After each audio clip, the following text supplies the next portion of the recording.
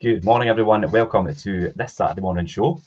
Selling to your tenant is what we're talking about today, Jim, and really everything, to kind of get across the line and get the best deal if that's the situation that you find yourself in.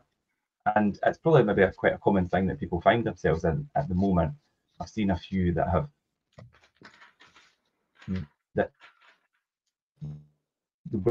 went down this route and come to fruition where the tenant buys the property. And given circumstances, it might be the right choice for people depending on the financial circumstances and things. So it's a good one for us to cover today. I think it's utter madness. I think it's utter madness selling to a tenant. I know you do. Are we nuts here? Selling to your tenant, open the open market. But there's reasons why you would want to sell to your tenant. And here's what we're going to talk about right now. There's huge advantages in selling to a tenant for the right type of person, the right type of landlord, the right type of investor. It makes absolute sense, and we're going to discuss it here. Yeah, I think that's what is really important, that if that opportunity arises, is it right for you and is it the right circumstances and things? And it's not always clear whether to say yes or no if that opportunity comes in front of you, particularly when it's unexpected and it means maybe changing your plans. And if you've got a journey and a goal in mind for your financial future, maybe that's not part of the plan, and you really need to establish whether that's the right choice for you or not. Selling to your tenant could be one of those times, and even if you're not planning to be a landlord for life, people are in. I know you're in it for the long term, Jim, and that's it. It doesn't mean you'll never maybe change your management style or the properties that possibly you own. So there's a lot of things to think about. But selling to your tenant, is it the best decision for you? And how do you know you've made a good deal or you've made the right deal? So there's plenty to consider. So before going into that and shaking hands on any deals, I think there's things that you need to think about, and we're going to discuss them today. And that will include how much will actually selling cost you? There's a lot involved in that. Setting a clear timescale and the right terms surrounding the sale, ensuring you sell for the best possible price. If you're going to make that decision, make sure you're selling it for the right price, and getting that sale across the line and having the right people help you do that. And of course, for me, all importantly, ending the tenancy correctly. Yeah, definitely. So what are the things that we're going to talk about then? I've just went through them. Oh, sorry. I was somewhere else. You were preoccupied. There you go then, eh? Yeah, I know. People always said to me, Jim, you've got 2 ears and you've got one mouth. Use them in that proportion.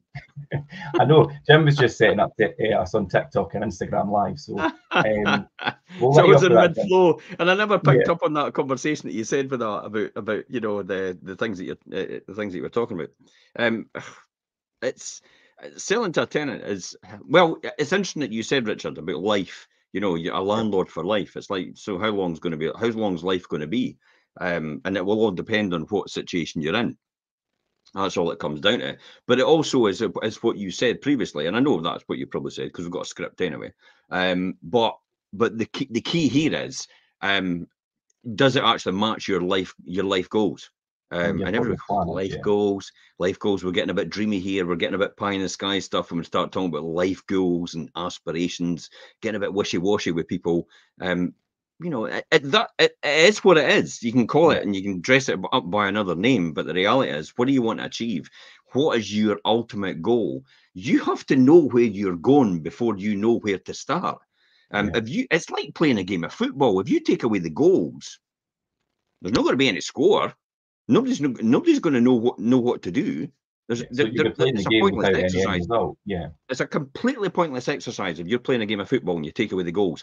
Just like what you're doing right now, what you're wanting to aspire to in life, what you want your journey to be. If you just want to get rat-arsed every weekend and live for the weekend all the time, and that's all you ever want to do and work 9 to 5 Monday to Friday, then fill your boots. This is the wrong show for you, because really this is all about maybe this is touching on wealth creation as well, but it's also touching on people's aspirations, people's goals, what they want to achieve, why they want to do certain things, why they want to do it like this, why they want to do it like that, and a bit of us mixed in terms of that. You know, I've been a landlord for 30 years now.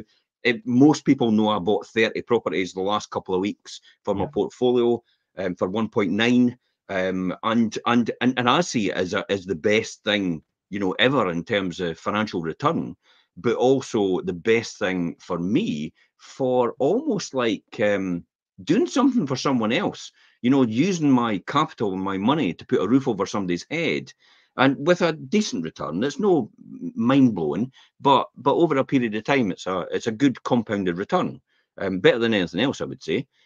But so that's what I'm using my capital for, rather than actually just sticking into a pension and no giving a shit about anybody else and what it could do for them. And we all know pension companies are all designed to maximize its profit as much as possible for the investor, which is quite right. But they'll often invest in unethical investments. You know, things like smoking, bar industries, Diageo, drinks company, pharmaceuticals, you know, and then also smoking and what was the other one? Gambling, Betfair and stuff like that. So these companies are all companies that take advantage of people's addictions or illnesses. So then I come back to saying, what one's more moralistic in terms of their aspirations? Is it putting a roof over somebody's head, or is it taking advantage of people's addictions and their illnesses and to make money? Do you know, it's true what you say, Jim, and you've obviously just got that across the line with these 30 properties, and that's fine, and it's really beneficial to you in terms of building your portfolio and things, and how you plan to expand and have things set up for the future and your future generations. But at the same time, you saved, I mean, there's 30, these are all tenanted, they're all filled, and without your intervention, over time, these 30 people would have been totally displaced in terms of where they live in their house.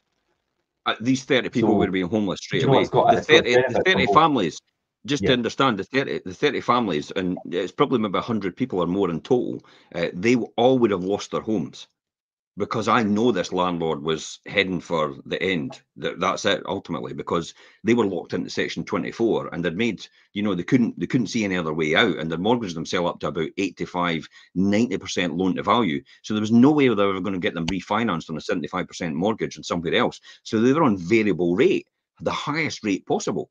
So all these people would have been made homeless through no fault of their own. So, you know, another thing, you know, I managed to save all their tenancies. Now, let's just drill down that a bit, just before we go into this main subject about selling to your tenant.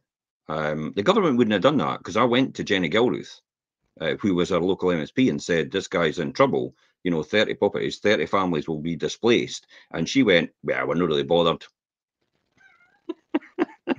That was ultimately a response. We're not really bothered. What would you want to know and have some sort of intervention, or even see if you can do something? Nah, they weren't bothered. Weren't bothered at all.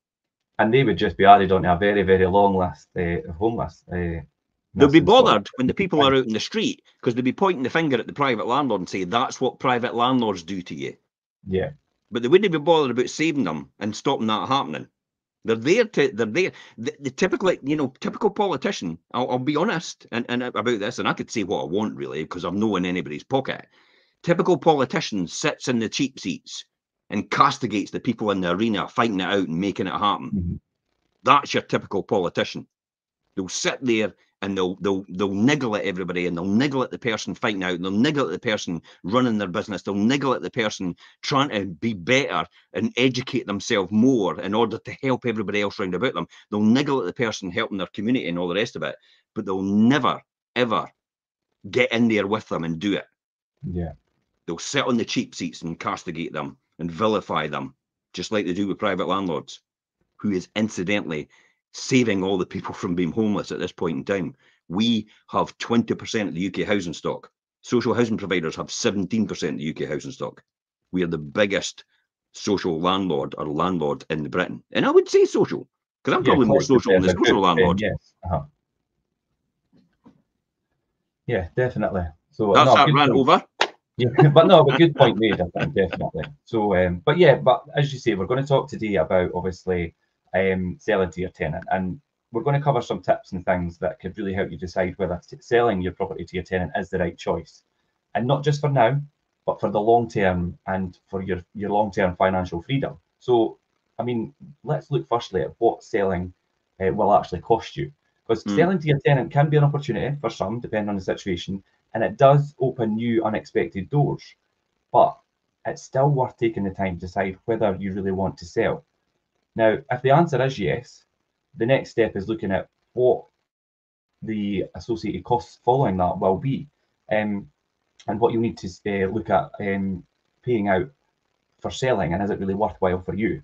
So, I mean, firstly, and it was first thing that come to my mind, and it's on here as our first point, and it's commission to your letting agent, because your letting agent ultimately will be doing the introduction to the tenant and being that middle person. So, along with solicitor fees and early repayment charges on your mortgage, if you're in the middle of a mortgage term, you'll have to have early release fees, you'll have solicitor fees, and that obviously work that your letting agent is going to do in between and the introduction and mediation throughout that sale, you're going to have costs associated with all of that. So when you tally that all up, I mean, that's going to come to a few thousand.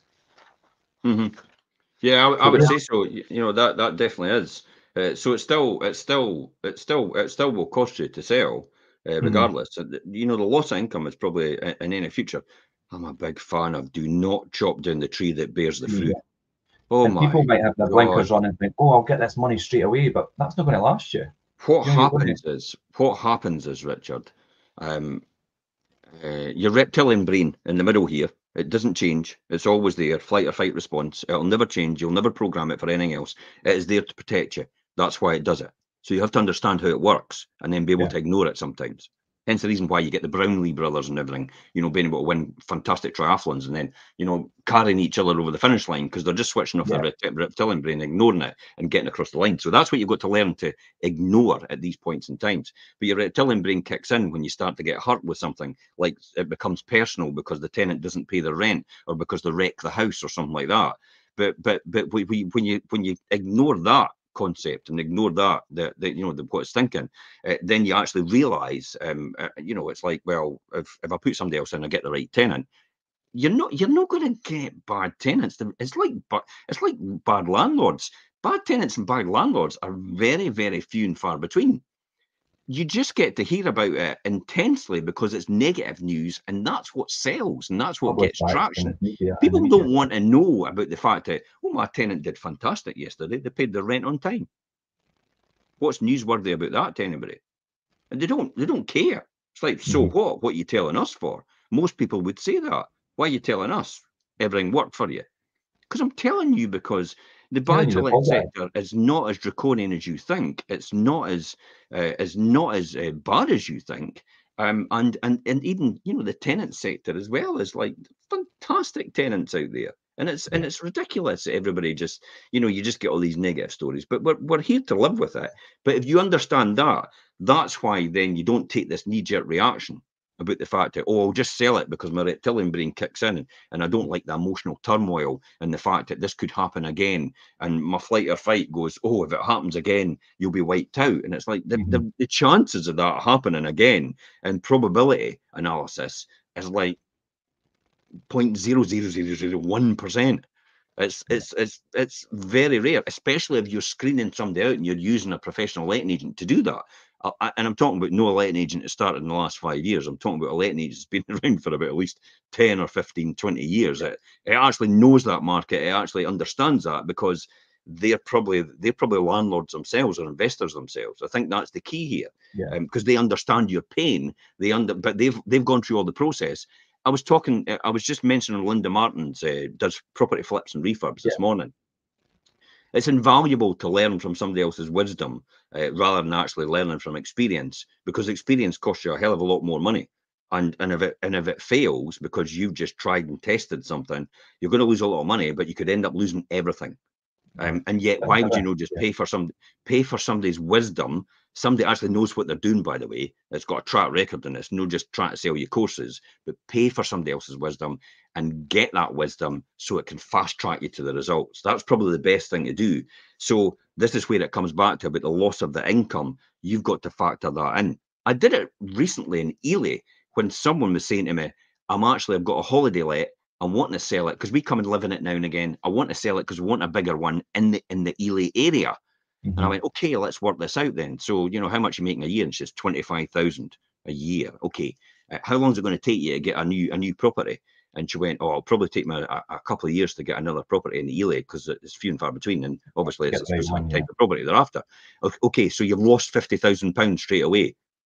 So you've got to factor that into your calculations about how much it costs. Well, how much is it going to cost to stay? Oh, 180,000 to change the property into what it should be and make it bigger because we've got permission to do it now. So it's going to cost 180 grand to do that. So it says, well, it's only going to cost 130 grand because you've still got your income coming in, your 25,000 a year because you've no sold the asset. So it's only in real terms cost you 130 grand. So therefore, what else have you got to think about? Well, it's the cost of selling, the cost of buying. So how much is it going to cost to sell? It's going to cost that. How much is it going to cost to buy? Well, it's 750,000. So your stamp duty is going to be 60 grand to buy. And your selling fees are going to be 10 grand. So you're 70 grand in. So 130 is now £60,000. Really, it's going to cost you to stay where you are for that huge improvement. How much value are you going to add on when you put the 180 on? Oh, well, I know what it's going to be. It's going to be another 200,000. So you're going to spend 60 grand in real terms to get 200,000 uplift. 200, yeah. Yeah, see how that works? And it's exactly the same with this, about the loss of income and any future increase in your property sales and rental values, along with giving the asset up to refinance and expand. All these different things and the opportunity cost and the opportunity loss of actually making that decision and not making that decision has to be factored in that equation. There's no surprise when I tell everybody I used to work in industry and as a cost and management accountant, and therefore every single bit of capital expenditure always got approved on me. Because I always came up with a justification about why you need to get this bit of equipment. The engineers loved me because the very fact is, they used to just take I really need this bit of equipment. I'm going to struggle to get this through at the board about the payback and the return. And I went, give it to me here. Yeah. Type. There you go. There's the answer you want. Board approved. Bang. Yeah, it's really important to think about that cash flow and the income and how that's going to affect you if you don't have it. And like you say, giving up the asset itself is really, and that was a really good example of that, Jim. Here's another one as well. Capital gains. I was just going to say, what about capital gains? Yeah. Capital gains as well. You've got to factor that in. If you sell the asset, you're going to be nailed for capital gains if it's had appreciation in it. So if you bought it for 100,000 and now it's worth 200,000, you've held on to it all that time, you're going to get a small allowance. I think it's 3 grand as from April the 1st for that. And you might get your partner's allowance if you're married. If your husband or wife, spouse, if you're married, then you'll get their allowance to pull into that. So you've got £6,000 allowance, but you're still due capital gains on £94,000. In that scenario. So literally, if you're a higher rate at 94 times 0.28, you'll be due £26,000. So you're rubbing your hands thinking, I'm going to get 100,000 out of this by selling. It's like, no, you're not. You're going to get 70 grand. And then you're going to chop down the tree that bears the fruit. And if you're making £6,000 or £7,000 a year, maybe £10,000 a year, then that 70 grand is really 60 grand. But then you've got to think, what are you going to invest in with that money that you get the 70 grand to get that £10,000 every single year that you've just chopped in the tree for. So again, you come back to saying to yourself, okay, if I don't ever buy another thing and I just invest in a normal account, you know, a savings account, I'm going to get 2%. So literally, with that money, 70,000 times 0.02, I'm going to get £1,400 a year. So minus the £10,000, literally every single year it passes, you're losing £8,600. So if you're never going to have that asset and you're never going to buy another asset and you're just going to put it in a savings account and you would have that property for the next 20 years, you're going to make a loss as well of £172,000. You shouldn't be selling at that point in time. And you mentioned it already, and just as you say there, if the plan is to then obviously buy another property or another rental property and re-establish an income, but then you've got to think, well, that's another second home. That's a second home. So then you're going to have stamp duty as well. 6%. 6%, yeah. So you're gonna. So it's madness to think like that. Just refinance the property if the numbers work, and take the money out and pay the capital, pay the income tax hit on it, because you're going to have to take a hit on it. If it's a limited company, you can maybe take it out in dividends if you've got enough profits for distribution. That's key here. You can't distribute dividends if you don't have the profits you're generating for that. That's to stop everybody being insolvent, you know, in terms of that. Because it's like you can get loads and loads of loans and you can take them out in dividends, and it's like, but you're insolvent. That's so that you can't do that under the law. It's impossible to do that in accountancy profession. So you'll never get anybody to sign off your accounts. So that's impossible to do. But you can still take the money out as maybe an income. And therefore, if you took out an income, you'd be taxed, personal tax, national insurance, and stuff like that. If you're an employee of your company, therefore you've got to, for want of a better word, wash it that way, launder it. It's not really laundering, is it? But that's it. It's not really the most tax efficient way to do things. But again, you've got to think about that. That has to be factored into account. The long-term prospects of losing 172,000. I talked about buying a Huracan. How a Lamborghini Huracan is £178,000 to buy today. But if I bought it, I would lose the chance of making £2 million over 20 years with that same money. Why would I be buying a Lamborghini Huracan then? That would be madness. This type of situation it's a really good opportunity to look at the opportunity cost, basically. Because then we say about obviously the second home, and then you've got stamp duty, but then you've also got the legal costs, and you've also got the mortgage application, and you've also got any improvements you need to make to that property to make it fit for purpose, or even make it compliant with legislation if you're going to do another rental property. So there's loads of things to factor in there. We're going to talk about price in a minute, so we'll get to that. So we'll talk about that later. And I was just going to say, after you've added all that cost up, that apply to whatever your plan is to do moving forward, the question to ask yourself is whether selling your home to your tenant will really make you better off than keeping your investment and the income for the long term. Jim, your answer is always going to be no for you, I know. I think it's no in every world. The only thing that's going to drive you is the circumstances surrounding it. So it's just going to be your circumstances. You know, if you need the money for something else desperately or anything like that. But we'll talk about that more. Are your timescales and terms clear? I mean, selling to your tenant can help you avoid any repairs, decorating, for example, and contractors you might need when you're putting your property on the market. That's an easy one, because if it needs a complete refurb and it's going to cost you the best part of 20 grand to do that, then there's another thing you've got to factor into your opportunity cost, opportunity loss of selling and keeping. And then we'll remove uncertainty over when you'll find a buyer as well, because then if you sell it and you maybe ideally, if you're going to sell it to a tenant, then fair enough, you've got people in occupation. But if you're going to sell it in open market, then you'll have to put your tenant out, and therefore you'll have to go through the legal process, and therefore that might cost you money that you'll have to factor in as well to get open to get vacant possession, because that's where you'll get the better price on the open market more than likely. However, we did this in Somerville Avenue, where I got an exceptional price in Somerville Avenue, maybe about in 2019, where I took a flight of madness and thought I should sell everything off. It's like, shut up, Jim. So four, and then I think you've seen the light. although, shut up, Jim. It's like, what are you talking about? Your wee reptilian brain's blooming giving you the wrong signals here. It's like, then I ran out and bought another 50. I know. But yeah, you're absolutely right, and I think that at the same time it's worth considering a few other things before obviously you jump in. And I mean, your tenant that's in place, they might be looking for a bit of a discount, and they might think, oh, I've been here for years, I've been paying you thousands of pounds in rent, and maybe they think, oh, there's no harm in asking. But remember, the tenancy and the selling price are entirely separate. Do you know, they've been paying that rent for obviously living in the property and to help with improvements and things as you go along. It's nothing to do with the sale. There's an often common misconception with some tenants at the fact that they feel they should get a discount because they've been paying rent for all these years. And I'm thinking, no, all you're doing is paying for the running costs of the property, and the fact that you've got no obligation to repair and improve this property, and it's the least cost in rent you'll ever pay for being in a property. Ownership is the highest, is the highest cost. No, it's not. Highest cost you'll ever pay is rental. Ownership is actually the least cost you'll ever pay, because you'll have to pay for repairs, improvements, and all the rest of it goes with it. So that's flip side. Sorry, I got that wrong. But the key here is I wouldn't be expecting a discount at all, not in this type of market. I wouldn't be giving anybody any concessions, any discount at all. But it's still clear here where I would say to most people is I would possibly still employ an estate agent, even if it's to sell to your tenant. Because of your estate agent, if you've got a really good estate agent that's got fantastic negotiation skills, they'll be worth their weight in gold. They'll get the 5,000 and 10,000 more that you probably would have folded it. And it's like, don't kid yourself. Oh, I'm a great negotiator. What do you do? Oh, I work in the hospital. How's that developed your negotiation skills?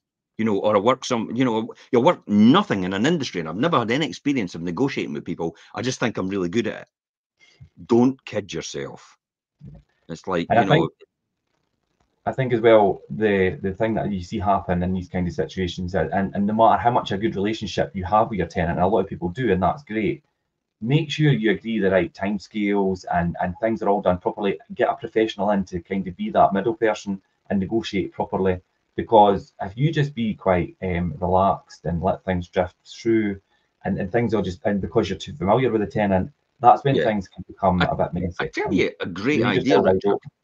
If you want a hybrid sort of method, and it's worth proposing to a really good negotiator, actually just ask them to negotiate on your behalf on a private sale, and pay them agree a fee to do that. You know, rather than a estate agency fee or anything like that. Just go to somebody that knows what they're doing and say, you know, if you negotiated this for me, I could pay you a couple of grand or something. And I know for them, and you think to yourself, it's the time involved. It's like, you only took half an hour to negotiate that price for me. You're not paying for the person's time. You're paying for their expertise and skill. If you were paying for time, if you're paying for people that pay for time, never get me. I will never entertain them. Because I'm not a time person. You're not buying my time. You're buying my expertise and skill. And it's the same with you, Richard, as well. You're buying your expertise and skill. You're certainly not paying by the hour for time. That's not what it is. So you'll get someone's time as a really good skilled negotiator, and you'll understand that. And like anything else, you should pay for it. And if people go, why should I pay for that? Because I can get a free valuation. Oh, that's fine, but it's free. They've not got any obligation about the price and what they've just said.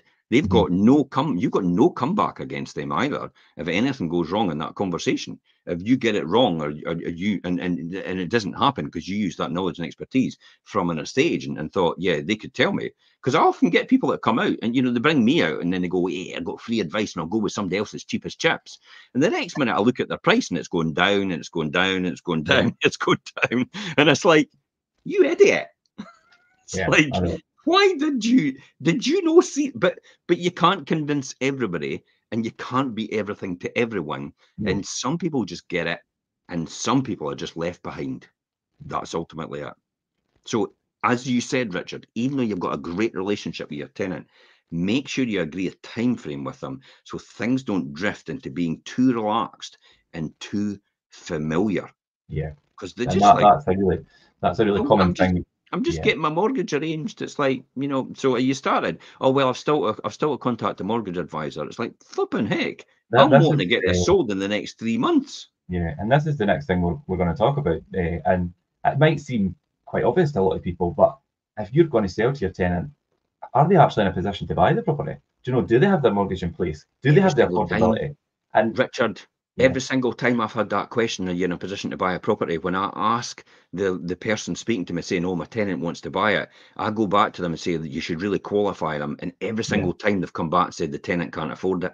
They've not got the deposit, they've not got a mortgage, they can't get the mortgage, numerous things.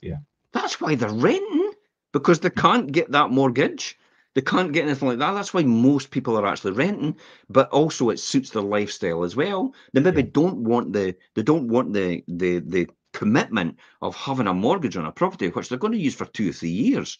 And the entry and exit costs are going to be huge in comparison to buy and sell, in comparison to just renting. So that's why they would do that. So really, please confirm if your tenant's in a position to do that, and confirm they could buy the property. Ask to see their mortgage arrangement in principle. Check with their solicitor, even if they're nervous about that, because the solicitor will be able to confirm that, because the solicitor will pin their colours to the mast if it's true.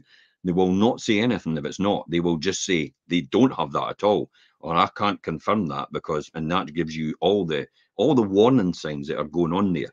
Along with things like bank statements, and a lot of people Ask your solicitor as well to confirm they've actually got the deposit, because the solicitor would get sight of that, so they can confirm it. We've done that loads and loads of times. Yeah, and a lot of people think, well, I can't ask to see their bank statements. Of course you can.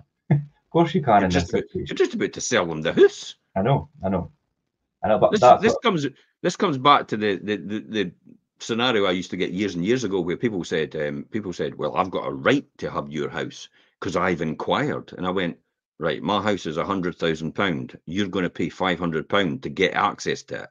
Do you think that's fair? You should have all the rights. No, my house is 100 grand. It's probably one of the biggest assets outside of my normal house I've got myself. So the last thing I'm going to give you is access to my house at £100,000 for £500 a month. Yeah. You have to jump through the hoops to make sure you're in a position to afford it. And it's my job and fiscal responsibility, just like the banks, to make sure you can afford it and do my due diligence on you, exactly like the banks do. Stress testing your requirements, stress testing your circumstances to make sure you can afford to buy this or can afford to rent it. Yeah, also the rental payments, and it really needs to be made clear that the rent is still payable on a monthly basis in advance until the day that the sale actually completes, or until otherwise agreed. I mean, if you agree something different, then that's up to you. But some tenants may think, oh, well, I'm buying the property, I don't need to pay the rent now. But that's not the case. Up until that changes. I've seen that. Yeah, I've seen that happen. It's like, I'm buying it though. It's like, all right, but you're still renting it. In the meantime, though, but we're still in a contract for rental, yeah. I'm going to go to my bank and ask them if we can just give me a holiday because my tenant's buying the property. Can I just get a holiday and not pay the mortgage anymore because the tenant's buying it and they don't want to pay their rent? I know what the answer that's going to be, and it's probably going to be go forth and multiply. Yeah, so I think ultimately you need to be sure as possible that the convenience and certainty of selling your tenanted property or selling to the tenant is as good as it seems, and doesn't have any hidden surprises and misunderstandings and things. You need to be really clear on that. And if you're not, or you're not capable of executing that, get someone professional to do it for you. Yeah. I've actually had a circumstance, Richard, where the tenant years ago, not myself personally, but for a landlord selling, where the tenant deliberately ran the house down to actually devalue it so they could buy it at a lower price. They actually deliberately engineered that process to do it. Now, again, that's an isolated incident, and that was in East Nuke. They deliberately actually started to destroy the house. Yeah, to make it less of a value. So when the valuer came round to do it, and I said to the guy, I said, you just need to get rid of this person and get vacant possession, because the price between that and what you could get in the open market with just maybe about £5,000 or £6,000 worth of investment is going to be about £30,000 to £40,000 extra. And it made absolute sense. And he did do that and follow that advice. And subsequently he got I think he actually got more than that, to be honest. Yeah, and that's where then obviously your advice is coming well. So let's talk about that, Jim, and let's see, like, are you getting the right price for your property when you're selling it to your tenant? Well, your tenant's idea of a fair price for buying your property is probably completely different from what yours is. So it makes sense to get some experts and neutral guidance on that reasonable figure. I don't think it's reasonable figure. I think it should be market value, at least at this point in time in this type of market. But then you have to weigh up your desirability as a landlord. If you're wanting a quick exit, it could be an easy option, and how easy the tenant would actually work with you if you decide to sell on the open market. Because some tenants are like, I'm not entitled. I've got no entitlement to actually let you in this property. I don't have any responsibility to do that. I can avoid anybody coming in this property until the day that I leave this property legally. So if your letting agent, depending on your property, was rented out, here's a number of options to consider in this process. Well, if your letting agent also deals with sales, they'll probably be able to give you an accurate idea of how much you should actually sell for. If you're using a letting agent and you've rented the property privately, get the opinion of 2 or 3 local estate agents. I'm just going to say, do you think getting comparable opinions is the right way? I'm not really sure, because you really have to have an estate agent with experience in this exact matter. And I'll be honest, I can't think of any other estate agent that's actually got that experience that we've got. And I know that's like, oh, that's really big-headed. But the reality is, I don't know any estate agent with 30 years experience in the buy-to-let business and property investment and wealth building, coupled with a huge amount of experience in the sales market as well, and understanding, and also experience front line. Because remember, I used to manage all my properties, the first 30 to 35 properties. I actually self-managed and actually did all the refurbishment myself while actually working in industry as an accountant. So I've got that personal experience and understanding of where you are there, and also got the personal experience of using a letting agent, also got the personal experience in that as well. And you have that benefit and access to that information as well. And that's why we do things like the Wealth Creation Show, because you begin to learn that, and I begin to reinforce that with myself. That's what people don't realize about the Wealth Creation Show. It's actually an opportunity for us to learn. Yeah, that's definitely. It's not really for anybody else, but we're just broadcasting it publicly so everybody can see. Well, I mean, we're on episode 112 on Monday, which is just crazy to think that we've done so much. But the amount that I've took from it, and I know you in turn, you as well, Jim, and it's just been amazing. So I really enjoy doing it. But yeah, what you say about different agents, Jim, and I see quite a lot that if you get several different agents out, and people they'll have maybe a really overinflated valuation and maybe a lower valuation, and then they're left with these maybe 2 or 3 completely different opinions on the valuation. And then the person's left there thinking, well, who's right, who's wrong? And so then really the only way to... It is here. Yeah. So here's the valuation that we do typically. There's the market appraisal, all the information, and here's all the comparables. Here's all the comparables here. So we've got the first property, it obviously matches that, and that's what it was sold for and when it was sold. We've got the next property, we've got the next property, and then we go into all the detail for the next property and the next property and other people's properties as well. So we go through all that before we even walk in the door, and therefore we know more or less spot on exactly what the home report's going to come in at. And that's where I think, I suspect, and this is not me saying this, this is what the clients say to me. I say, so where do you think they got this other valuation? Did they show you comparables like this for other estate agents? And they go, no. And I just go, so what do you think? So what do you think they did? Just plucked a figure out there and thought, I think it's probably around about that, and I'll just get the surveyor to agree with. Yeah. That's what I think that's what happens. I know that's what happens, But that's what I think they're doing.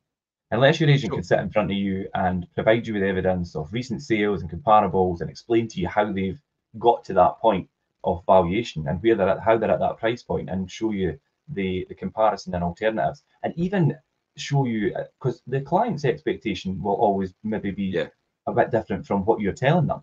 So then you need to maybe think, and if you've had the right conversation before you go out, you'll know what their expectation is. And if it's not what the actual valuation is, you then need to show them evidence of where their expectation is in comparison. This is what you get for what you were expecting for the value. So that's a really good one I did. Exactly on that one yesterday, actually. Yeah. I went out to see them, and there was like, it's actually a buyout. So somebody else is buying out somebody else. And I says, to be honest, this isn't going to work out well. I've seen this scenario before, where you get your estate agent, I get my estate agent, we come to consensus about where it is. But I think, to be transparent, I said to them, you should maybe just split the cost and go halfers on a chartered surveyor to do it. Because then the chartered surveyor does a scheme 1 valuation, which is around about 150 quid. It's neither here nor there to get that honesty. And so you can actually maintain your relationship with whoever that person is. Because you might have a really good relationship with your tenant. And the last thing you want to do, or you want to feel and they want to feel, is going away from the transaction thinking they lost in the process. And they felt compelled because they couldn't move anywhere else because there wasn't anywhere else available that suited their needs as a tenant, and all their stuff was in the house and they didn't want that disruption. See, from a tenant's point of view as well, it's advantageous for them to actually stay there because they don't need all the costs of moving anymore and all the cost of buying, really, because even though they're buying it from you, they don't need to go through the whole time, all the time of searching for the right property and even moving into the property and then realizing sometimes it's like, well, this isn't what I expected it to be. If they're really happy where they are, why are you not charging them a premium to buy? Yeah. It's this misconception in people's minds about, oh, because it's got a tenant in it, it should be 20% of the value. Okay, that's your below market value sourcers actually spilling out that information. That's not your estate agents that say that. and that's no your surveyors. The true price is actually the price with vacant possession, and that's what you should be paying for, not some, you know, fire sale price. If everything goes wrong and you've got a sitting tenant, here's the price that it should be to someone else. It's not. No, the numbers work at the actual valuation price or above that. So go halfers, you know, or even just it's 150 quid. Yeah, I was just going to say at that level, I would put myself personally, and if I was selling, you could also just cover it. Yeah, you could also be then proving clearly to the tenant you're above board and fair about the whole process by actually getting a proper qualified RICS surveyor. So that's the Royal Institution of Chartered Surveyors. So that's what could demonstrate to your tenant clearly you're all above board and make everything go so smoothly. Yeah. Remember, this is, if you're an investor and this is only one property and you've got other properties, you want a sterling reputation out of this. You want a tenant to walk away feeling you've got a good reputation, and you want that being intact.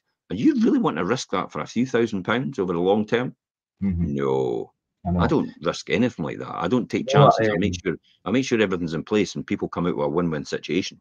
That's what I was just going to say. Do you know what I picked up on what you said there, Jim? And it was just to kind of, we maybe digress a wee bit, but in any sales transaction, you've got the buyer and the seller. If one of them are coming out like, if the seller thinks, oh, I've accepted too low, or the buyer thinks I paid too much, then you've not had, that's not a successful sale.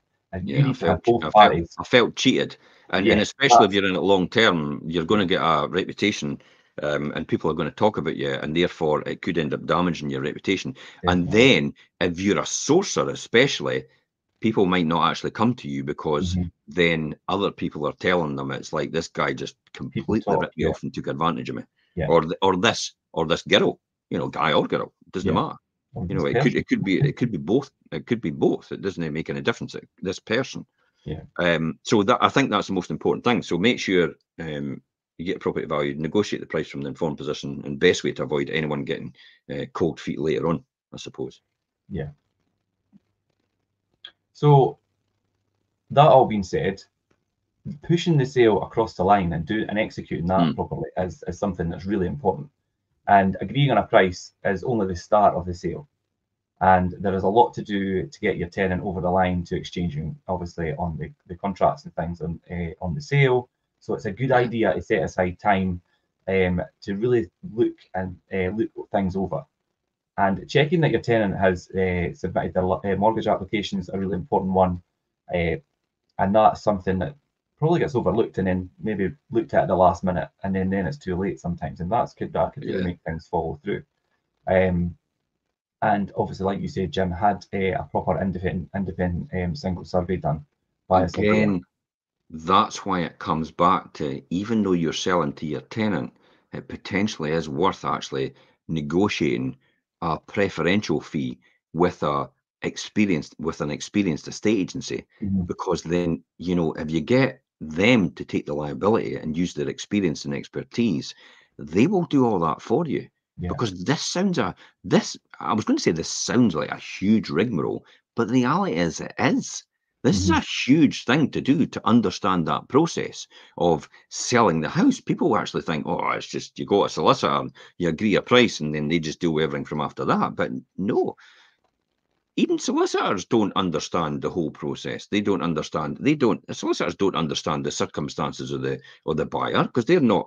The seller solicitor has no idea about the buyer. They then have to ask the buyer solicitor, you know, and then the buyer solicitor then has to be informed about the buyer's circumstances or where they are in their journey. But sometimes they don't have the experience, because maybe they've just started, or maybe they're just no bothered to check all these things and dot all the I's and cross all the T's. And I've seen it time and time again, especially when it comes to house sales, you know, where somebody's come and made an offer. A case in point, somebody came and made an offer, and they insisted that their house was sold and under offer in St Andrews. And I was like, okay, so what's the position of your buyer then? And they went, I don't know, I'll have to ask the estate agent. And then when they phoned the estate agent, apparently the estate agent didn't know either. You're having a laugh, really. Estate agents in Fife. The estate agent didn't know either, but I don't think that's uncommon.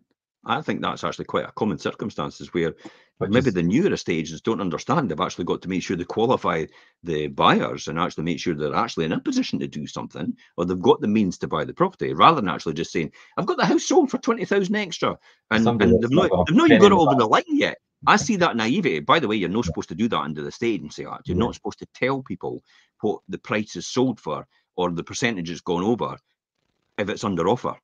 You could tell them after it's concluded and it's on the land registry, but you're not supposed to breathe a word about how much you got for this property before that. And you see all the newer estate agents, the ones that are starting up on their own, coming on and just announcing this carefree. And I'm like, oh my God, what are you playing at? You're just leaving that wide open for liability issues and comeback for you. But then, that's them, that's how they operate. Do you know, I see that a lot when, and Jim, I do closings and things on quite often.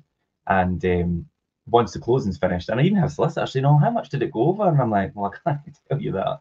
We're not telling you anything. No. But you're based on the amount of people that actually tell the solicitor. Yeah. They'll just volunteer that information. And it's like, oh, why can I not know? How many bids are in so far for that closing date? Yeah. None of your business. No. None of your business. But I don't say it like that. I deliver it. And this is a great one. Top tip for estate agents out there, how to do this on a closing date. So if you're listening in estate agents, maybe take note. How to do a closing date if somebody says, how many bids are in so far? Well, I can't really discuss that, obviously. If I said there were 10 bids in there, you would immediately tell your client to push the price up in terms of their offer, and that's fine. But if I told you there were no bids, you'd probably tell your client to lowball it and make a less of an offer. Yeah. And that wouldn't be fair on you and your client, and it wouldn't be fair on our seller as well. So the best way forward is actually put your best foot forward, make the best bid that you think your client can do. And what you tell your client in this is me educating the solicitor, what you tell your client in this scenario is make an offer where if you got it, you wouldn't go away thinking you've overpaid for it. Yeah. But also, if you didn't get it, you could walk away with your head held high and say you put in the best offer possible. And no regrets. That's the offer it should be done from a buyer on a closing day. And that's the advice that should be given to them. Yeah. Not, oh, there's 10 bids. Because the reality is, I've heard, and they are no longer here. They were basically drummed out the door the day they said that, that phrase. They said, I could just tell them that we've got 6 bids in. Sorry, that's called lying. That's not bending the truth or anything else. That is lying. And definitely. You shouldn't be part of this group anymore. Bye-bye. Yeah, and I think as soon as you offer up, I mean, that's obviously a different situation because it's not the truth. But even if you feel, oh, I'll just offer up that there's 7 on the table, you're unintentionally influencing the person's decision or how they're going to offer. So no, that's wrong. Completely. Yeah. There's skillful ways to give advice, in order to benefit your seller. But in a broad sense, just what I said before is the exact way you should proceed with a closing date if these questions are asked by the buyer solicitor or by the buyer themselves, definitely. Yeah, of course. And also following up on the whole mortgage process and to have like the formal written process and the written offer that's being issued checked and obviously chasing up maybe any delayed paperwork and things. There's a lot involved, especially if you're and if you're having to do this because you've not got somebody professional and on your side doing it for you, you'll then start to feel the heat like, oh God, I've got all this to sort out. But that is so true, Richard. I'm actually going through refinance just now actually no refinance. I'm just moving the mortgage to another product. So I'm not refinancing and getting money out of the property. I'm just taking the mortgage and putting it into a better rate. But it's with 2 different lenders. And would you believe, no, it's the same lender, but it's 2 properties. And it's under a portfolio mortgage product where it's both on the one mortgage, both properties. It's quite interesting because one of them completed in the mortgage process, and both mortgages were approved at the same time by the lender, by the way. But the solicitor, one of them completed about 3 weeks ago. The other one's exactly the same, and it was done at the same time. But they just phoned us yesterday and said, "Oh, we're due to try and get it over the line next week." And I'm like, "How does it take you 4 weeks to do the same thing? We're a different property from the same point." That's my case in point about making sure you chase the solicitor up or chase whoever it is up at the other end of the transaction to make sure they're on track. This is why it's important as an estate agent, for example, that even though the property is sold subject to concluded missives, you still make sure you keep on track with the solicitor every couple of weeks and make sure everything's still on where it was before. And this is why it's good teaming up with a solicitor that you can you know and trust somebody. So we team up with people I've used and I use just now as well, because I know their processes and understand where they are. But I also I know their strengths, and I also know some of the I wouldn't say their weaknesses, but I know the things that I need to keep them on track on. And that's why it's good to do that. Now, every single solicitor's got that problem because they obviously have new people, and we're all human, and we all focus on different things, and we all see things in a different way. Some of us are process driven, some of us are not process driven. And I am process driven for that reason, and that's why it's important to do that procedure. Apparently I'm a high D on the DISC profile, which is get out there and get it done. Process driven. All the way through, and just leading from the front and and just getting on with it, and like, come on, just hurry up, everybody. It's like, hurry up, for the heck, come on, that sort of thing. So understanding that type of personality is key in actually getting a skillful negotiation with the other party. And that's why I said before, even though you're selling privately, maybe it's worth actually engaging the skill and expertise of somebody that knows what they're doing. Yeah, you're absolutely right, and regularly chasing up the legal side of things and keeping it on track. But remember that the seller can't speak directly to your buyer solicitor, so you'll need to have regular updates from your own solicitor, who you've obviously got in place to deal with that. So, given the need to stay on the case, you might prefer to have a estate agent or somebody, like I say, a professional person in that process to help the sale progression for you, and a fee that reflects a buyer already being in place, obviously. And you obviously will agree that because your buyer's in place as your tenant, but they will expect obviously a fee for doing their work, but it might need to be amended slightly because there's a different level of work involved. As well as liaising with both solicitors, agents can be a buffer. Mediation is really important in the case of any maybe hiccups and delays with the negotiation process. They could handle all that and keep you informed of the progress while you just get on with what you need to be doing. And that's what a proper professional in that situation will do for you. And it's all about doing things that would take up a lot of your time and maybe you don't have the expertise to actually deal with. It's the time thing again, isn't it? We're coming back to time all the time. Excuse the pun. But it is. It's the most important commodity, if I can use for that as the word, because it is valuable. Your time is the most important thing. You'll never lie on your deathbed and think to yourself, I wish I had more money. You'll always say, I wish I had more time. So if you can save yourself the time and doing all these tasks and get someone else to do it on your behalf, who's extremely competent and experienced with this, in other words, got the wisdom and done it before loads and loads of times, hundreds of times, if not thousands, then they'll pay you dividends in the time that you'll save. And that time could be used for something else. It's like, whatever you want to do. Like I've had some sellers say to me, it's like, well, I'll just go on, and I'm like, just go on holiday. Just give me the keys. Just go on holiday. It's like, really? Do we not have to be here? No. I just do everything from start to finish. You don't need to be here at all. We'll even stage the house for you for the right thing. All you need to do is approve the photographs and descriptions and the video content and all the rest of it when I send it over to you. So all you need to do, if you've got access to email, I've got access to email, great stuff. And just say, everything's fine. Accurate description, all done and dusted. And then I'll put it on the market. I'll do all the viewings. We'll get it all done for you. And all you need to do then is discuss exactly what offer you're going to accept. That's it. And that happens quite a lot when people actually take that on board and actually trust me to do that. And it's like, I can't believe I'm sitting on the beach. And it's like, I've just sold my house. And it's like, I've got an astronomical figure for it. I never did anything at all for it. That's the beauty of technology as well. People have it in their hand. And like you say, approving things, it's literally a 2-word answer. Yes, okay, yeah, go ahead, that's fine. And then we just crack on with what we're doing. I've done this all my life, Richard. At the time that I bought in Spain, which is almost 20 years ago, I've got my place in Spain. So if you walk it back to 2004 and 2006 is when I started a state agency business. I was investor as well before that, for about 10 years before that. But 2006 when I started an estate agency, and literally at that time I was sitting on the beach negotiating offers, and working remotely. So when COVID came along and everyone went, "Oh, I've got to work from home. How will I cope?" And I'm like, "Aye, neighbour. I'll just work from home. I've got all my stuff here. I've got my." That's why everybody walks about with laptops all the time. Yeah. We never had fixed computers. That's why everybody had mobiles all the time with mobile, data on it. So we could do all these things remotely without even knowing that we're going to end up working remotely. Yeah. So that's a huge advantage of where you are right now. And I do remember on Everest Base Camp discussing negotiating a price of a property and selling it. Yeah. And I think I did it on the top of Kilimanjaro as well, just to prove a point. I like doing things that like can be done, yeah, of course.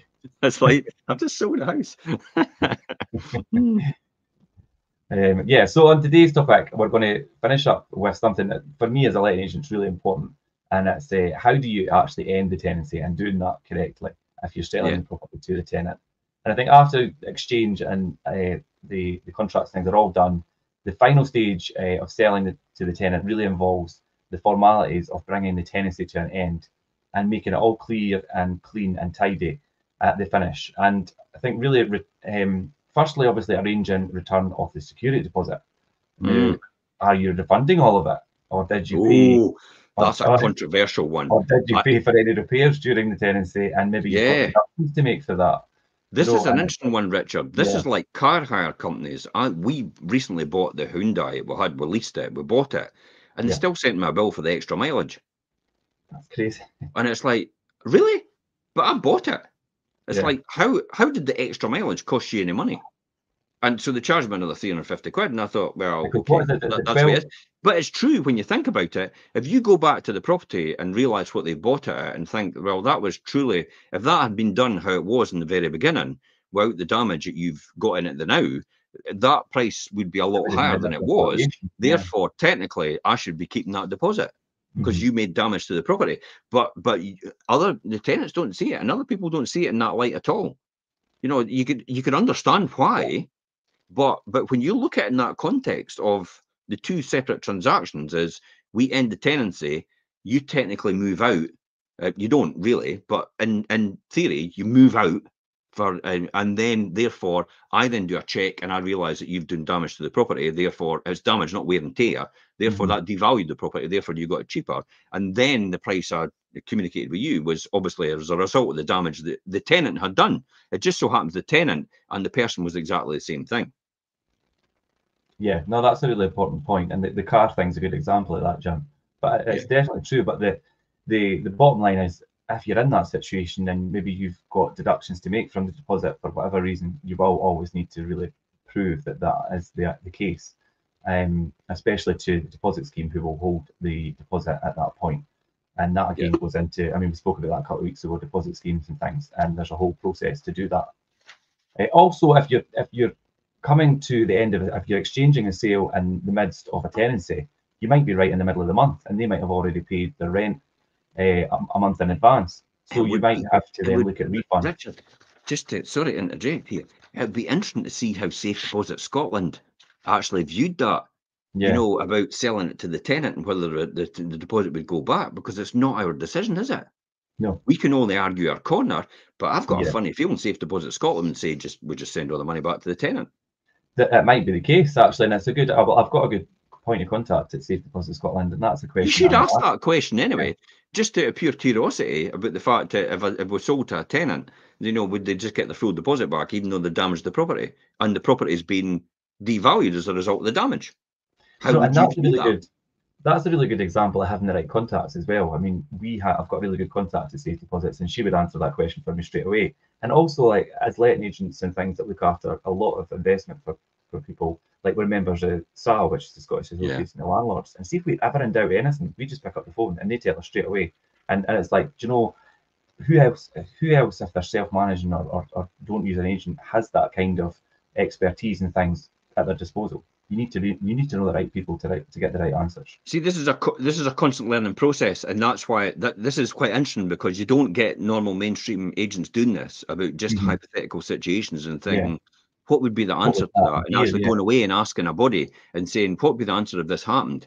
But I think testing things like that are vital in preparation for when anything like that does happen, because it will happen. If you're in this for 20 years, you'll get that scenario at some point in time, and you'll have the answer, or you know where to go for the answer. This is why this is almost like a master's degree, and it's not it's not the subject of the master's degree that most people buy your services for, when you're getting employed and stuff like that. It's the very fact that you've got the educational level to understand what you need to do at that point in time to get a master's degree, to attain a master's degree. So this is why the accountancy profession looks at, if you have a degree in archaeology, you can become a chartered accountant, because it's a learning process. Because we know with the degree in archaeology that you had, it's got nothing to do with accountancy, but it's the very fact that you're able to learn quickly and adapt.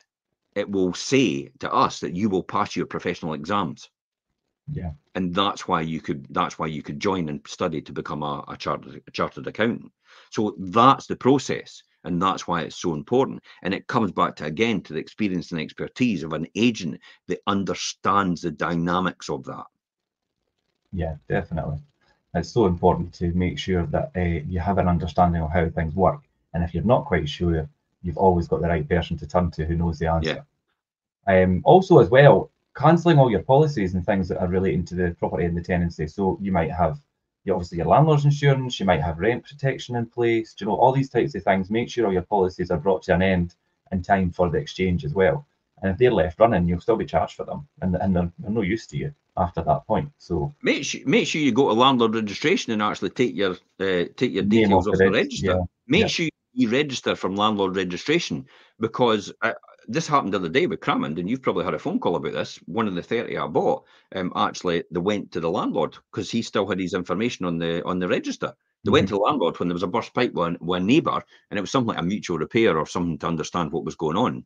And therefore, they went to them, and he went, "But I've sold it to Jim." And then they came to me, and it's like, this could all been sped up if you'd actually done the right thing and actually deregistered yourself from landlord register and not just let it run. Again, this is actually understanding the processes and understanding what you need to do in terms of the changeover and all the checkbox lists. I mean, I spent the best part of 3 or 4 months actually trying to understand that, and trying to understand the dynamics of getting all the way through and ticking all the right boxes to make sure that we had all the right information for the handover. Because I'll be honest, if I just left it to the landlord I was buying from, they would have probably just given me a lot of paperwork and said, sort yourself among that. Whereas I was pretty process driven, and I made sure I had all the documentation, and I made sure I had my spreadsheet, and I made sure I had all the dates, all the certificates ran out. So when we became near the line of conclusion, I went back to the gas certificates, and I went, actually, the gas certificate for that one, it's all due in the next 2 weeks. After I conclude, I says, I want them done before I conclude. So we didn't have any last minute, oh my God, we're going to have to get the gas certificate done.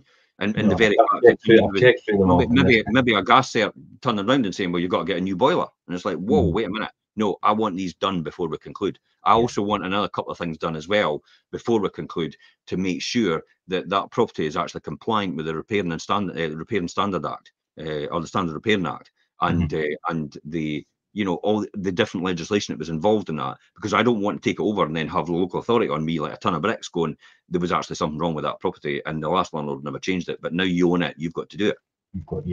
I'm no buying into that, so I made sure it was perfectly done. Yeah, I mean, it's really important to make sure things like that are taken care of, and like you say, like when you're the buyer of this in that situation, and it'll pay in dividends, that the fact that you are quite thorough in the fact that I need this, and I checked through everything when it got handed over, and it was in quite good shape in that aspect.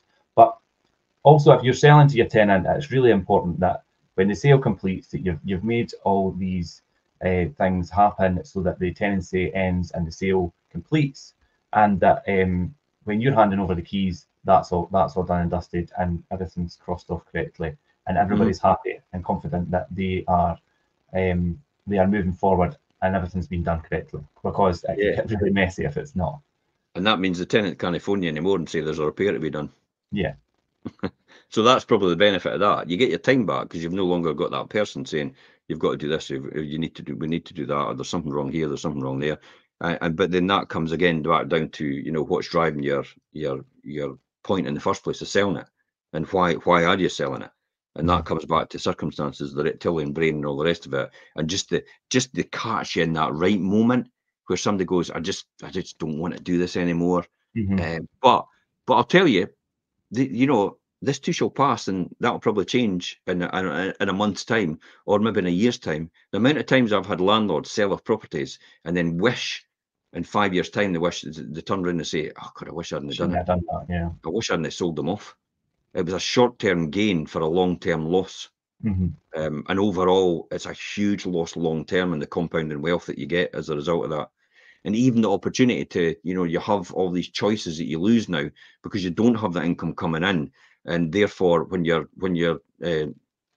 child grows up and says, "Daddy, I need to go to university," you know, and I need to have some sort of funding, and it's like you can now say, "I've got some sort of means to help you out."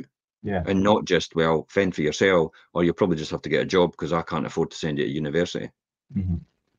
That's quite worrying for me, you know. That is the driver for a lot of people, because they understand that, and they've had that realization, and they thought, right. Of course. I mean, what we're going to talk about in the Wealth Creation Show. We're talking on Monday. We're mastering focus. Yeah, and that's all about mastering your focus through that wealth creation journey. That's exactly what we're talking about right now in the conversation, and just finishing off here about how to master that focus, how to understand the long-term vision, the medium to long-term vision that you've got, and how to not lose that. That's quite an important thing. How to, you know, because a lot of people lose. A lot of people get involved with people who actually kill their dream off. You know, they've maybe wanted this, and the other person or the other people are involved in, oh, that's not a great idea, that doesn't sound right, and all the rest of it. And because you're in with these people and you trust them at that point in time, therefore it kills their dream off, and therefore they forget about doing it. And again, you get this all the time as well, Richard. I wish I'd bought property all these years ago. Many people actually say that. Property in the last 50 years have gone up 8,000% in the last 50 years. Do you think your granny and granddad would have said, "I wish I'd bought property"? Absolutely. Yeah, definitely. And where would you be now if they had done that, and they had done it properly, and they'd passed it on to you to help you out as well, and all your family as well? That's why the wealth creation show is so important. Yeah, that's why the wealth creation show is so important, and that's why it's important that people tune in on Monday at 12:30. Monday 12:30, we'll be talking about mastering focus. Yeah, and so to round up today, guys, if you are thinking of selling to your tenant, maybe you want to know, is it the right thing to do? Am I going to get the best deal? Or maybe you just like some extra support and getting the sale through. Then, of course, we would be more than happy to discuss things further.